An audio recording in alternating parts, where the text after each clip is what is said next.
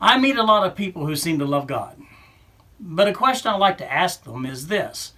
Do you know that if you died today, you'd go to heaven?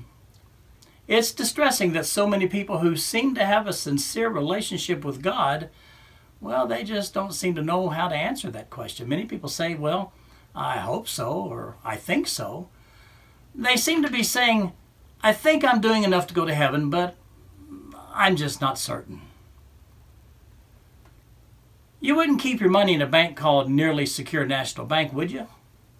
When you entrust your money to a bank, you want to know for certain that your money is 100% safe there, right?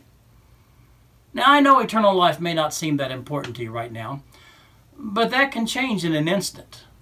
When a baker makes a cake, he knows that the right preparation and execution is going to make a perfect cake every time. When a contractor sets out to build a house, he's not just hoping to end up with a house, he knows he will. His experience tells him that the right preparation and execution results in a very nice house every time. But what about eternal life? Is it misguided to expect that with the right preparation, execution, that we may fully expect a guarantee of eternal life? Well, let me assure you that the early apostles clearly taught that you can absolutely know. Listen to 1 John chapter 5, verses 11 and 12. The Apostle John wrote this, "And this is the testimony, that God has given us eternal life, and this life is in His Son. He who has the Son has life, and he who does not have the Son of God does not have life." Now we're told in those two verses that there are two kinds of people in this world. Those people with Jesus and those people without Jesus. So what about those who have Jesus? Well, they have eternal life. Okay, so what about those who don't have Jesus? Well, John writes that those without Jesus do not have eternal life.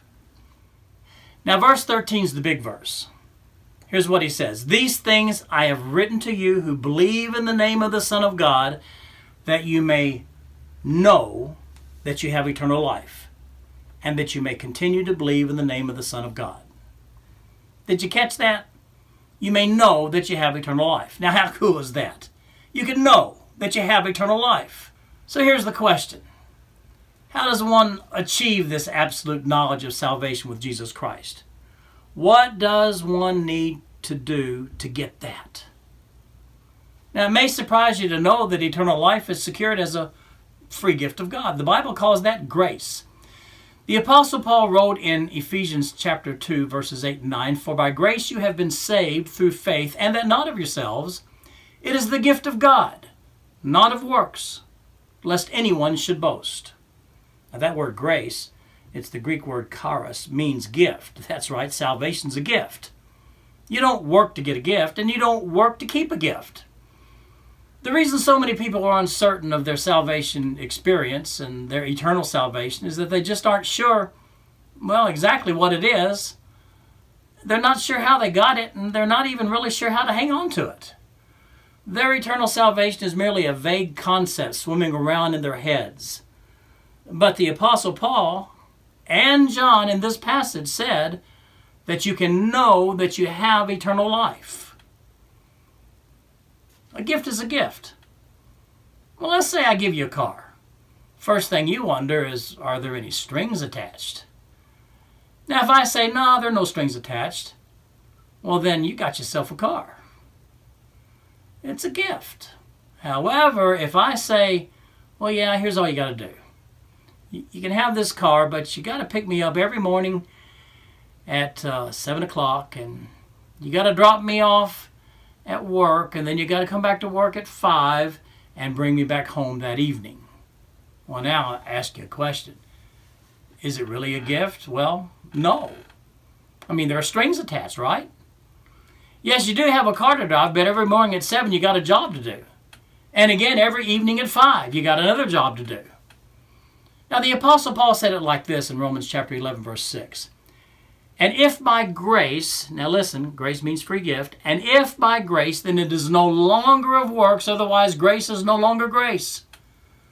But if it is of works, it is no longer grace, otherwise work is no longer work." So you see, grace means gift. If you got to work to get it or even keep it, it's not really a gift, is it?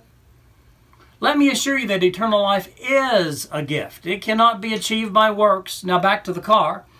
If you fail to pick me up one day, do you lose the car? Well, maybe. What about if you're just late? Is it still your car? Well, again, maybe. Or maybe you're late picking me up a lot, and every once in a while you do forget altogether to come pick me up. Aren't you at that point kind of unsure about the status of your ownership of the car? Now, unfortunately, that's the way many people are with regard to their salvation. They just aren't sure about it.